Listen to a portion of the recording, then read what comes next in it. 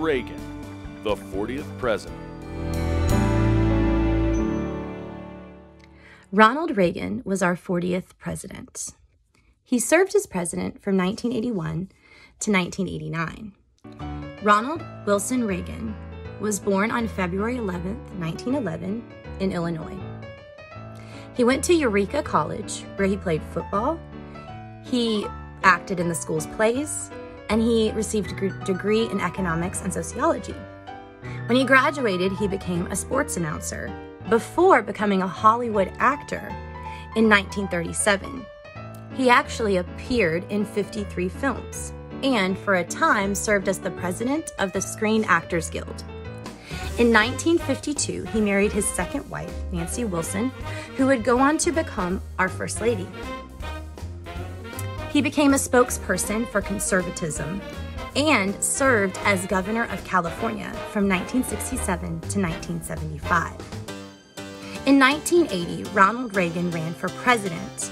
On his ticket was George H.W. Bush as vice president. They were able to defeat Democratic candidate Jimmy Carter. His election was successful in part to voters' desire for lower inflation and an end to the Iranian hostage crisis, which in the end lasted for 444 days. In fact, the hostages were released 20 minutes after Ronald Reagan was inaugurated president. His foreign policy approach of peace through strength helped him navigate the complicated and tense times of the Cold War. He met with Soviet Union leader Mikhail Gorbachev multiple times and was able to broker a treaty that dealt with medium-range nuclear missiles. He received 525 of the 538 possible electoral votes to become president for a second time in 1984. During his time in office, the nation experienced a very public tragedy. On the morning of January 28, 1986, the Space Shuttle Challenger exploded upon takeoff, killing everyone on board, while the nation watched on national television. Reagan addressed the grieving nation and said, quote, "We will never forget them, nor the last time we saw them. This morning, as they prepared for their journey and waved goodbye, and slipped the surly bonds of earth to touch the face of God." Another memorable speech by President Ronald Reagan was delivered on June 12, 1987.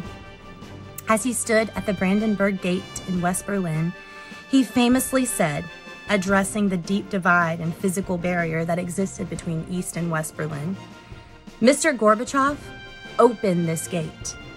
Mr. Gorbachev, tear down this wall."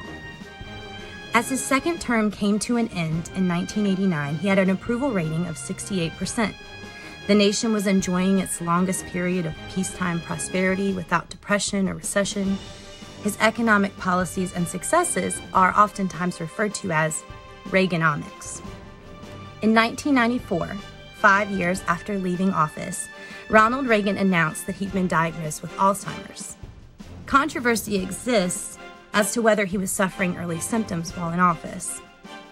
Ronald Reagan died at home on June 5, 2004, and was laid to rest at the Ronald Reagan Presidential Library and Museum in Simi Valley, California.